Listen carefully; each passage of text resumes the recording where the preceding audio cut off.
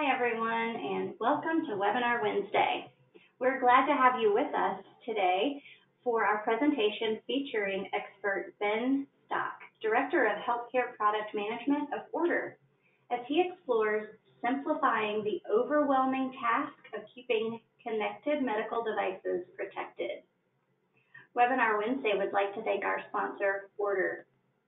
Order is focused on making connected device security simple through their zero-touch agentless deployment, one common platform for multiple stakeholders, and automation of policies to secure devices. With Order, you will know exactly what's connected to the network in real time, all the time. You will know what's vulnerable, what's behaving maliciously, and why. You can then automate response for any connected device and enforce on any network and any security infrastructure. Please visit order.net for more information. A few announcements before we get started. Don't miss our 20th anniversary celebration at MD Expo in just 2 weeks. MD Expo strives to provide healthcare technology management professionals with a unique, intimate, and rewarding conference second to none.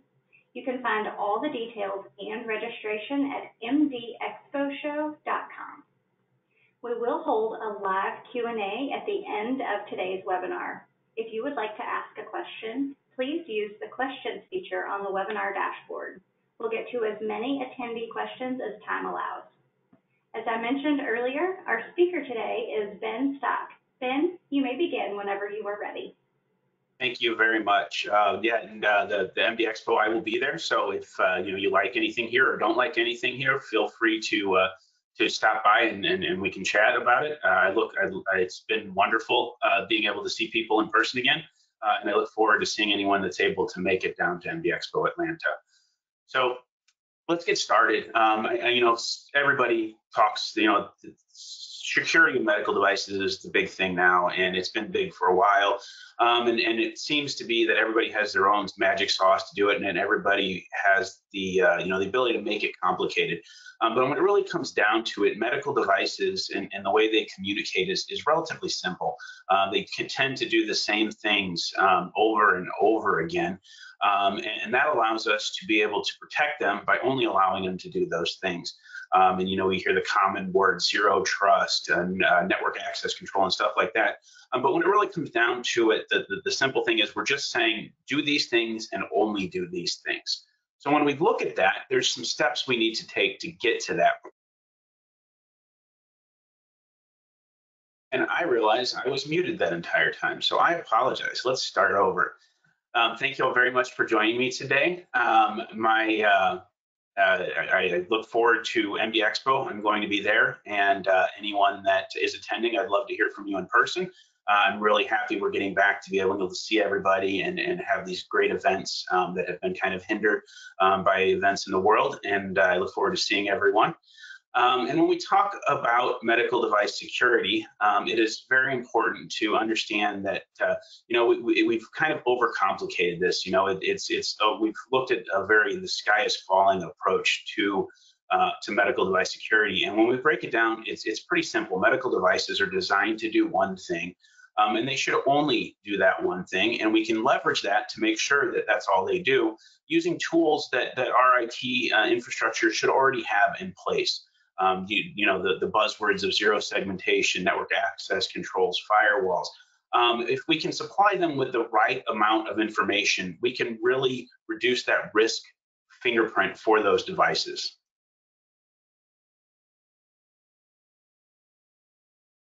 The problem isn't getting any smaller.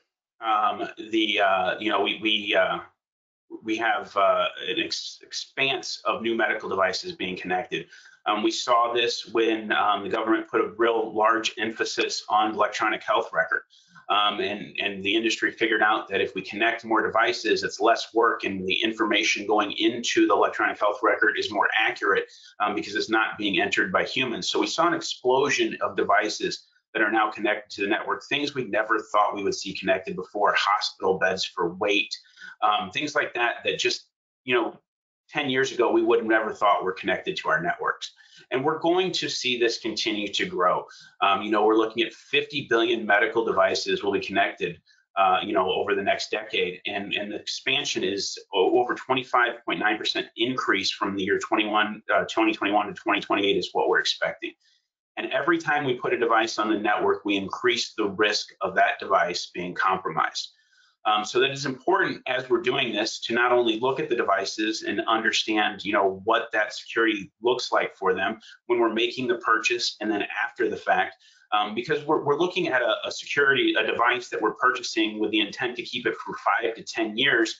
But the operating systems that they run on aren't intended to last that long. They're intended to be upgraded and sunset on a 3 to 5 year schedule, where the medical device is going to be around a lot longer. So to simplify it, we're looking at taking a 3-tier approach to this: see, know, secure. When we say see means lots of different things to different people, but it's knowing what you have that is connected to the network. We find that when we come into organizations and we implement a system to find it, there's about 20% of devices that they think they have that aren't there, and 15 to 20% of devices that are there that they didn't know they had. So it's very important to know what's connected, because in the end, you're responsible for every device that's connected to your network, every device that is connected to a patient, whether you know it's there or not.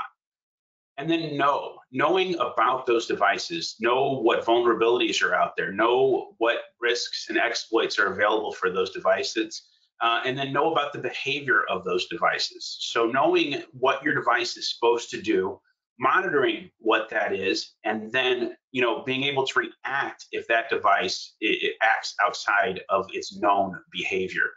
And then secure, using the tools that we have already available to us to secure the devices, because the manufacturers, once they stop supporting the device, are no longer going to upgrade the operating system. They're no longer going to be able to provide additional support for devices that are no longer supported by the operating system manufacturer.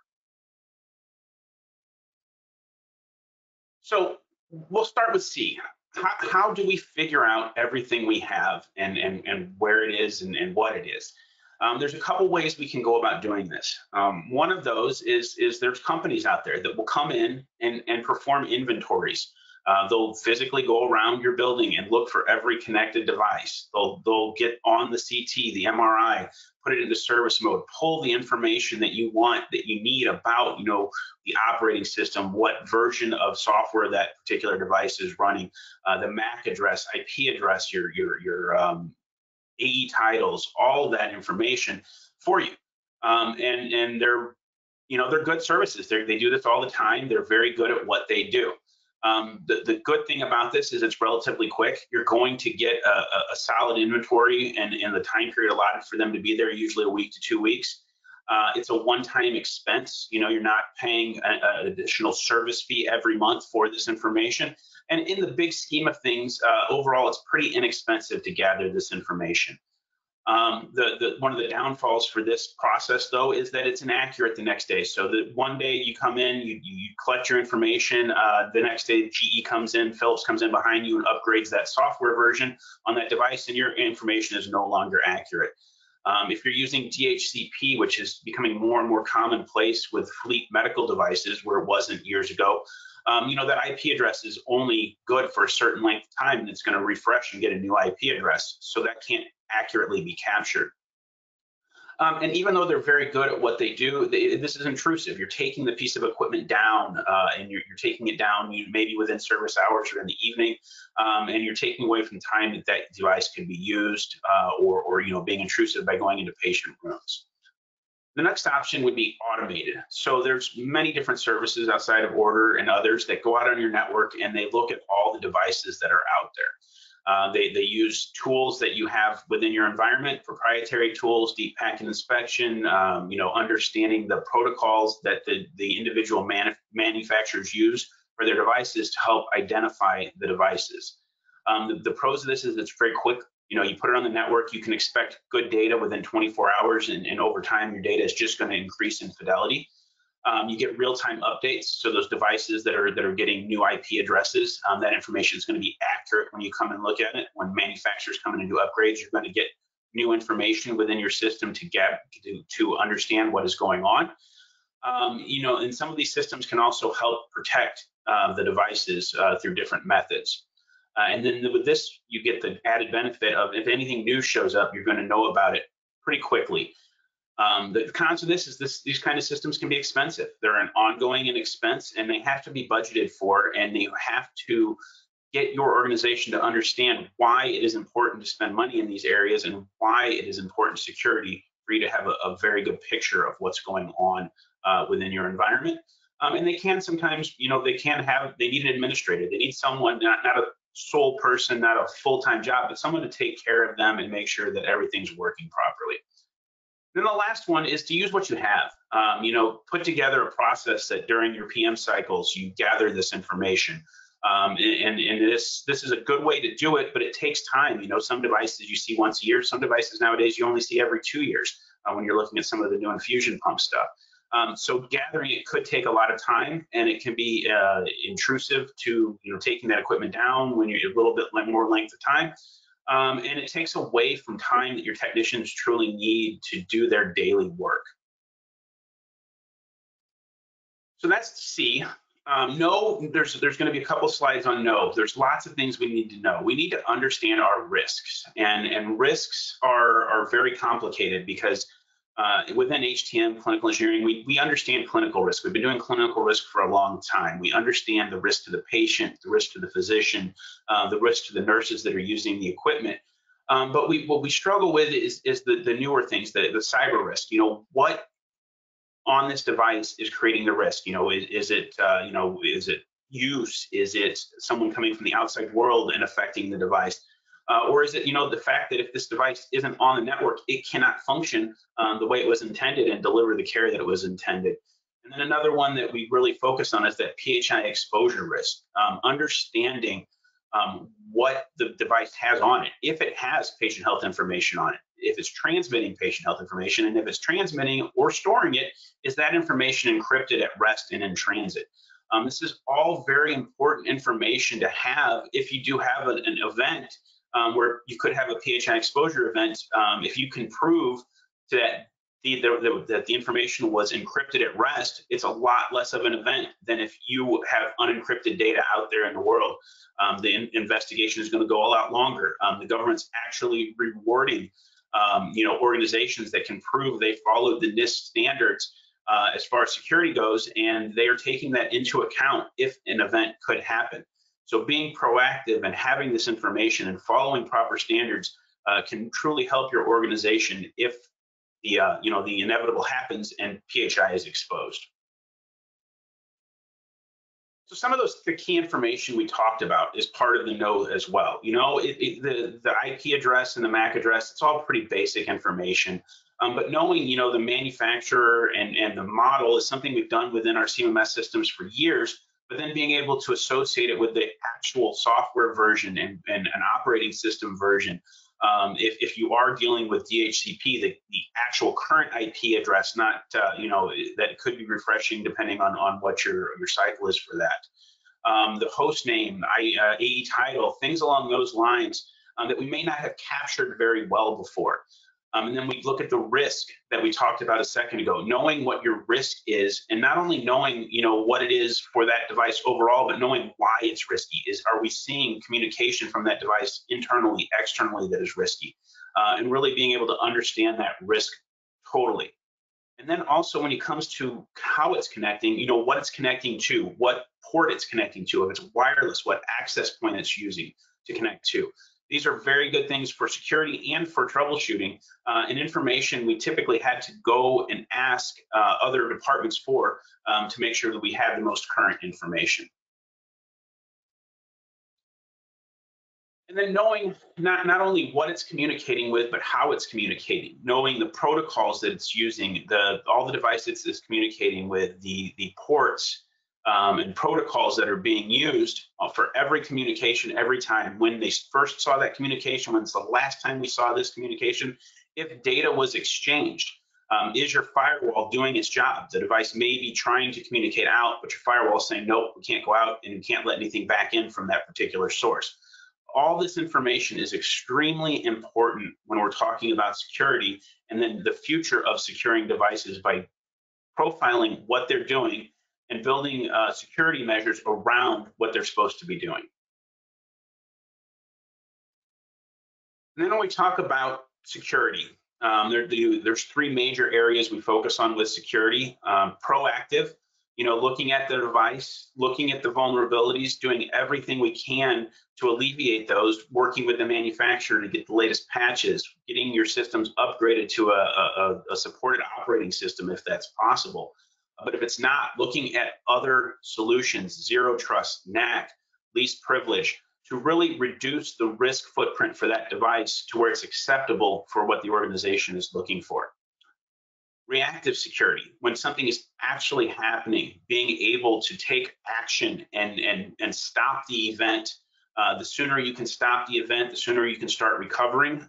With ransomware, this is huge these days. If you can't stop the event, you can't start the recovery process. So being able to see where that activity is happening and isolate it quickly is minutes can save you so much money on a ransomware attack if you're able to isolate the event. And then retrospective, the event's already occurred, but what was the extent of the event? Being able to go back and look at what devices communicated with what protocols to other devices.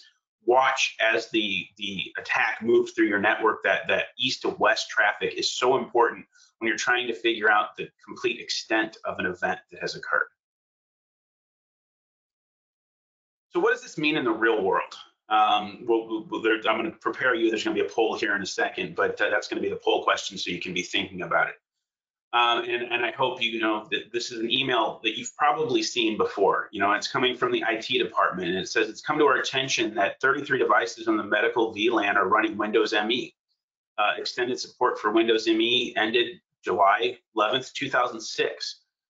Per policy, only devices with supported operating systems are allowed on the network. My manager has given me 30 days to resolve this issue. The 33 devices must be removed from the network, upgraded, or isolated immediately. Please let me know how you would like to proceed. And I'd ask that the poll be put up now.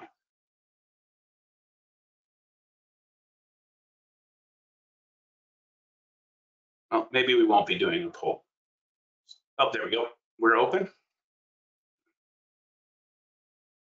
Yes, we are open now for that poll. Just let me know when you'd like for me to take it down and send you the results.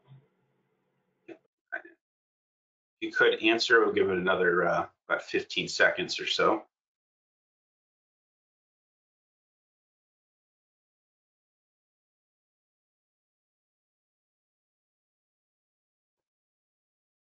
All right, that's great. I think we should have had a chance to answer.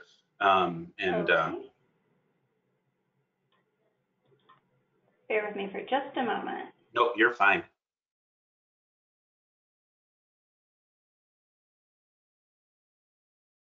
Perfect. All right. So we can revisit that later. But let's talk real world. And I don't know how you've answered the question, the polls or not at this point in time, but in most situations, you're not going to be able to identify those 33 devices just by knowing that they're medical devices running Windows ME. So with that, let's take a look at how this could play out in real life. So this is Order. It's who I work for. I'm going to be completely transparent. There are other solutions that can do the same thing. I'm going to show you how we do it. This is our HTM persona, which is limited to only medical devices. It's really designed around HTM professionals and being able to quickly get in here, look at what you need, and then get out, because there's so much other stuff you have to do with your day than locate devices, look for security risks, and so forth. So with that, we want to go to our device view, and we have two pieces of information at this point in time. We know that it's a medical device. We've limited to what we're searching for to only medical devices, and we know it's running Windows ME. So let's come in and see what we can find. We come over to operating systems. We can come down and go down to our Windows, and we can say Windows ME, and we're going to apply. And that gives us 53 devices. You can see some of these devices don't have models, but they all appear to have a manufacturer. So with that, let's look at the manufacturers. And our two options are VMware, which doesn't sound like a medical device to me. Sounds like something IT should be addressing, and GE. Well, that's definitely a medical device. So now if we look at GE and apply that filter, we're now down to our 33 devices that were referenced in the email. So we have 33 Precision 500Ds on the network that are all running Windows ME. Now, 33, one device seems a little unrealistic. If you're a large IDN, this is a complete possibility. 1 to 2 fluoroscopy machines that cost 24 hospitals that were all purchased around the same time with a bulk buy. You could end up with a lot of devices running outdated operating systems that all need to be replaced at the same time. So let's talk about that. What are our options here? So we have a couple options. We can remove the devices from the network. It's not really feasible. It's a fluoroscopy machine. It requires that it be connected to the network to send images to PACS so that physicians can do their job and radiologists can do their job, and that information can be stored in that patient record. So although the device could function independently, it doesn't make much sense just to pull it off the network. We could upgrade the units. GE offers an upgrade for the Precision 500, and it gets you to Windows XP. Does not solve our problem. Still an unsupported operating system and doesn't seem like money well spent. And then we could replace the units. I don't know if anyone shopped for a fluoroscopy unit recently, but on the low end for one with an overhead tube system, you're looking at about $550,000 plus about $550K minimum to redo the room, do the wiring, do the electrical, and so forth. So you're looking at 600,000 times 33 devices, and you're almost to $20 million to replace those devices. I don't think any organization is going to do that. You may start a process to replace them over time and kick off that capital process, but you're not going to replace them all at once. Not to mention, it's going to take time to do that. So option 4 is to isolate and segment these devices using kind of a zero trust NAC type concept for that. So let's see what that would look like. So we've looked at our devices. Let's dig down to one device. We'll pick the top one here. We have all of our great information about this device, but we also have the information about what this device is doing. So this device only has 3 communication patterns. It communicates only with these 3 devices, and it communicates with them only in the ways outlined here. So with that, we can build a policy that will segment this device. If we look at those flows in more of a textual format here, we can see those flows, their outflows, and the ports they're communicating over. So with that, we're in the current HTM mode, so we can switch over to our security mode and take a look and see what we can do with those particular devices. So here's our flows. They've been baselined. We say these are the flows that we're expecting. And then we can say, let's make a policy around these flows. So with that, we can say, I want to create a policy that could be shared with my IT department around these 3 flows. And we hit apply, and we're going to get this list of policies. Now, this is going to be the list for all vendors. All of the vendors you see here are supported and represented in this one document. So if you're not sure which tools your IT department has, but you have some tools and that they can implement these policies with, you can take this, cut it to your clipboard, attach it to a document and send it, or just cut it and paste it directly into the email. And this will give the IT department almost anything they could need to implement this policy across multiple different levels, be it NAC, be it a firewall rule, be it at the actual switch itself. So your option here is you can take this and you can do this 33 times, but that doesn't make sense. We're talking about simplifying network security, not having you rinse and repeat and do things over and over again. So with that, we can come back to that device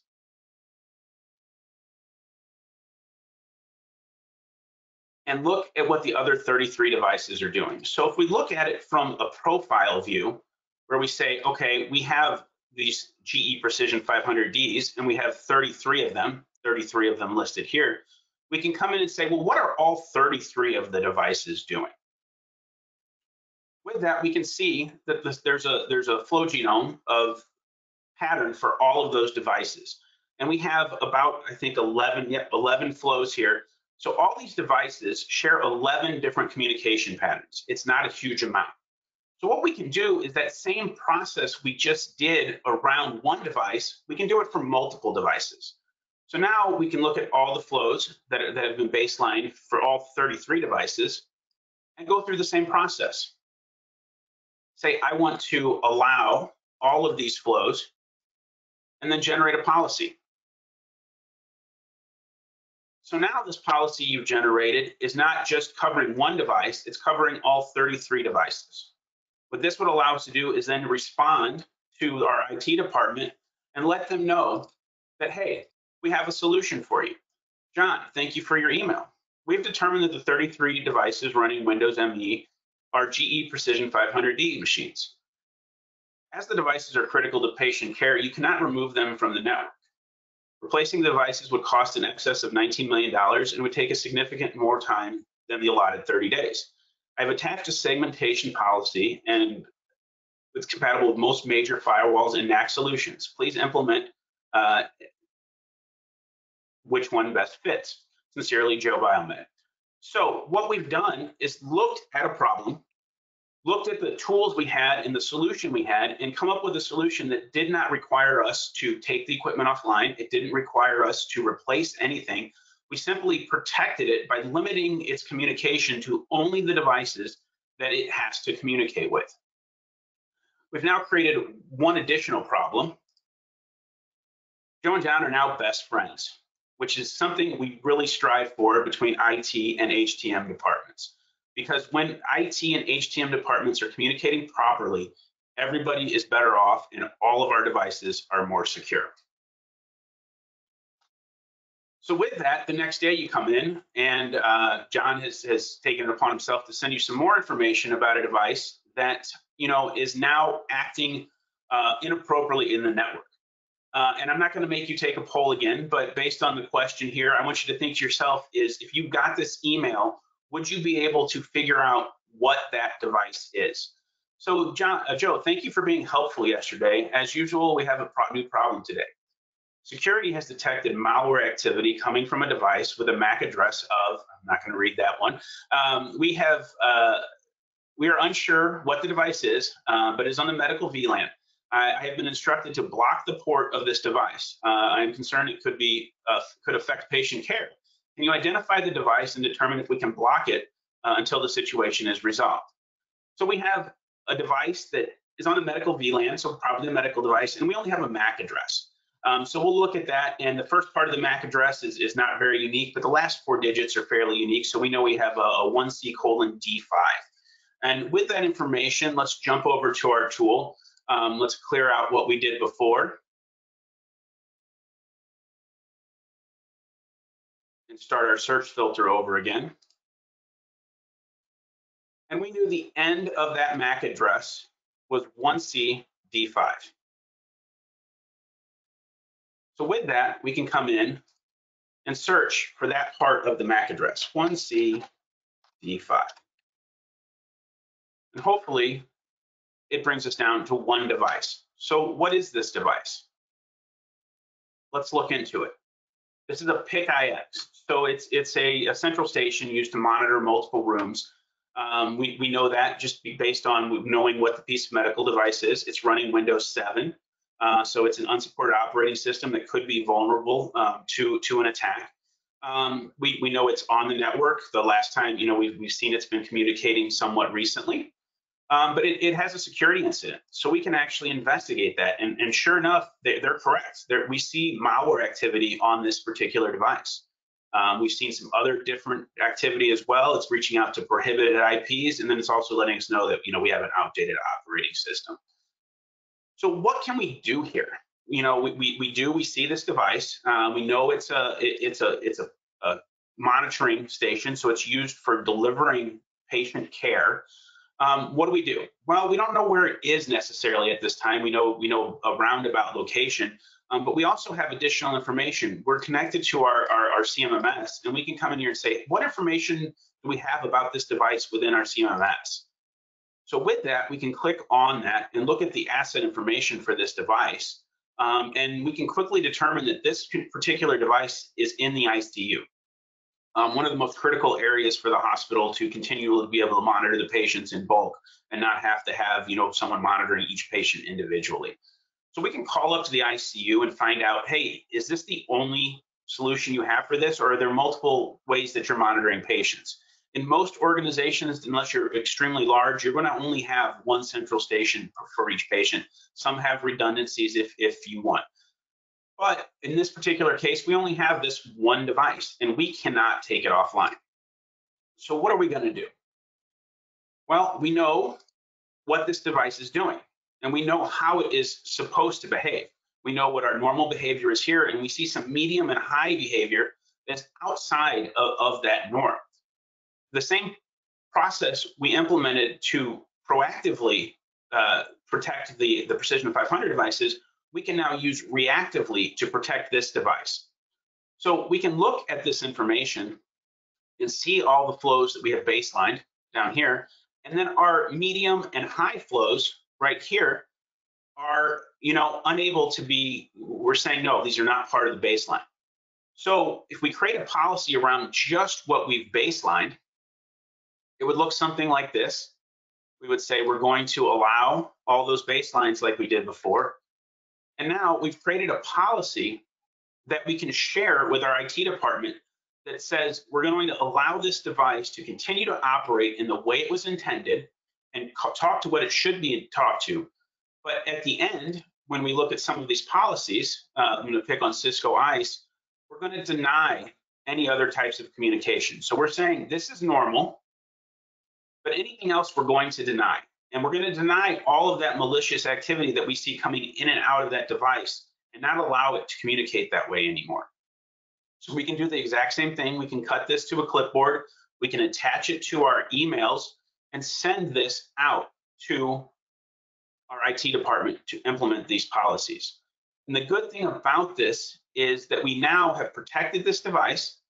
It was seamless to the end user. They didn't know the event was occurring. They didn't know they were at risk, and we've now protected the device, and we've bought ourselves time to now take a new device and put together and configure a replacement that could be then put in place with minimal downtime.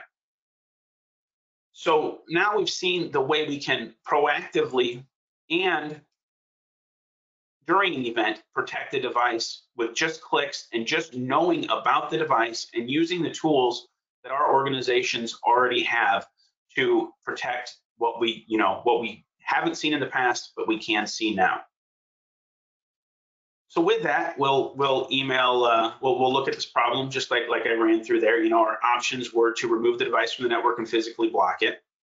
The central station will no longer receive information on the patient monitor. So you'll have a central station that is pretty much useless at that point in time. It cannot receive the information that is supposed to be monitored from the patient, and then it can't reach out to send that information to wherever it needs to go.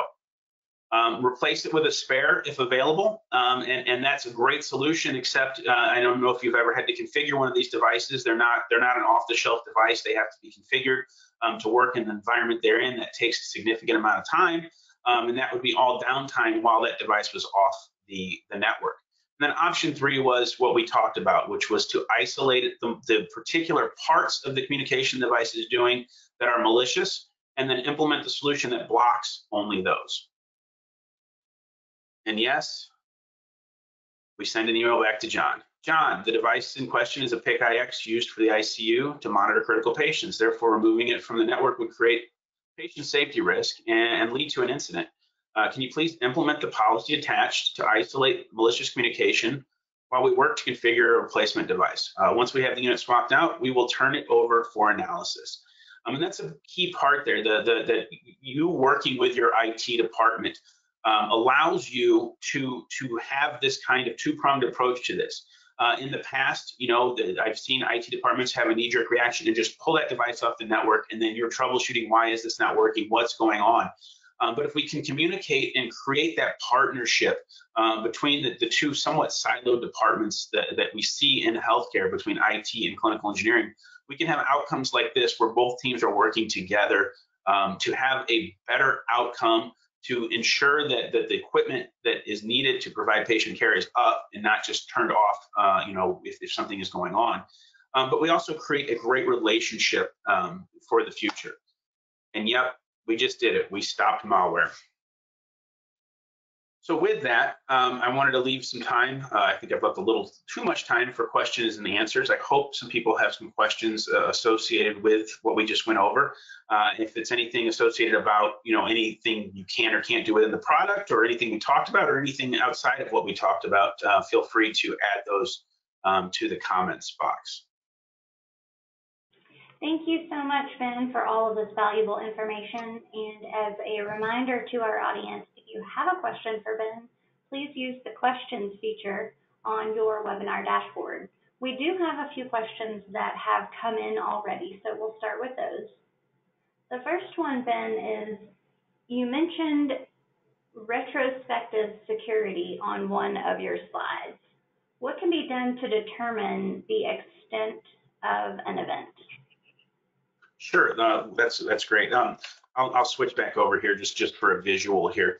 So the information that you see here gathered in the flow genome is gathered over time. So we're gathering stuff whether we know that it is malicious or not, and we're keeping metadata around those flows. So if an event is determined to have happened, either a known event or a 0-day event where we don't necessarily know that it's going on until a certain point in time, you can actually take this data and look at it and analyze it over time and see what devices are communicating with what other devices, and watch the east-west traffic and the external traffic to determine, how the event took place, where it started, what machines were affected, and basically build a timeline around the event and what occurred. The things that are captured, when the first and last seen the communication, what's talking to what, can all give you a picture retrospectively of what happened during that event.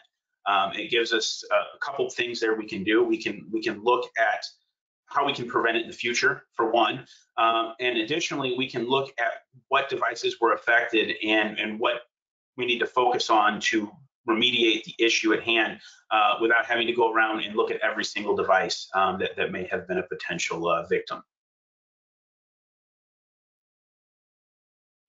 All right, our next question is, with limited capital resources, should the security or lack of security of a product be a consideration when prioritizing replacement?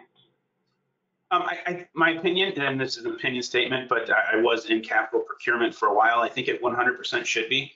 I think it should, when you're looking at, we'll start with this, healthcare always has limited capital resources, and there's always more equipment that needs to be replaced than there's capital available for.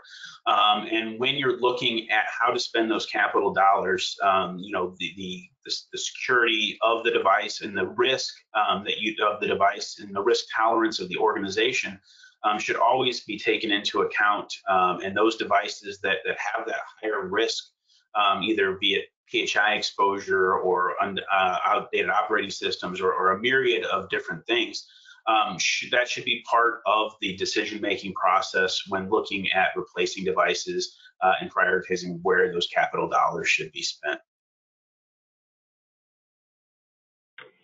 Right, this question came in early on, so I'm hoping that you recognize the acronym. Okay. The question is, what is SCE on the list from early on in your presentation? And then a follow-up question to that says, it seems to be an agent or sensor. Okay, so I'm going off, I don't know which slide it was on. So SCE in order terms is the systems control engine. It's kind of the brains of what we do.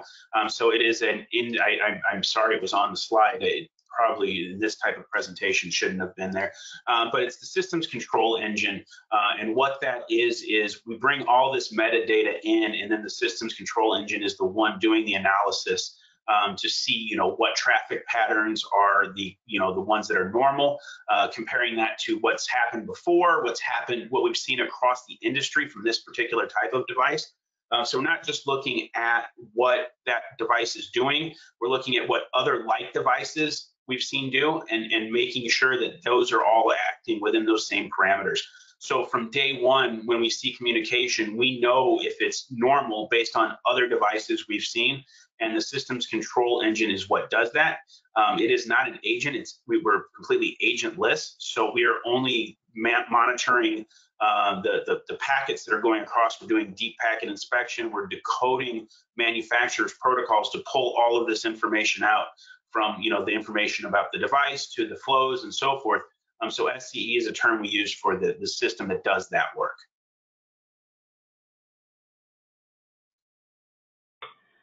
All right, our next question is, to detect malware, what type of method is being used? For example, such as knowledge-based or behavior-based?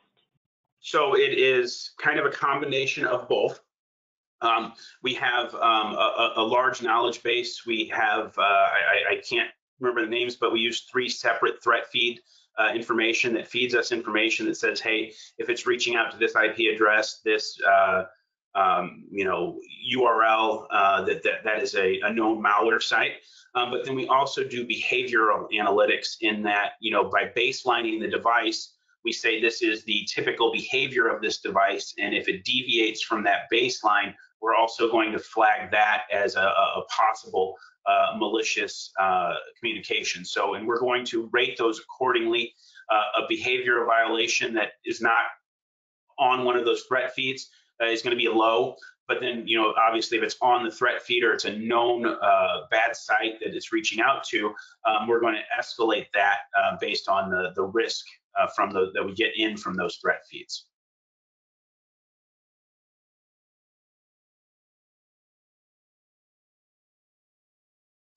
Hopefully, I answered that question. I believe you did.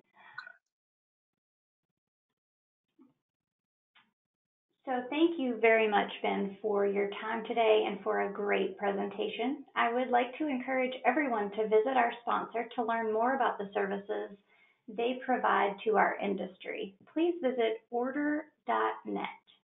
A quick reminder that you can obtain your continuing education certificate by completing today's post-webinar survey. The survey will be emailed 1 hour after the end of today's webinar. You must complete the survey to receive your 1 continuing education credit from the ACI. You'll be able to download that certificate directly from your computer once you submit the survey. If you have any questions, you can reach us at webinar@mdpublishing.com. We will be back next week with another webinar. Please visit webinarwednesday.live for more details and complimentary registration. Thank you all and have a great afternoon.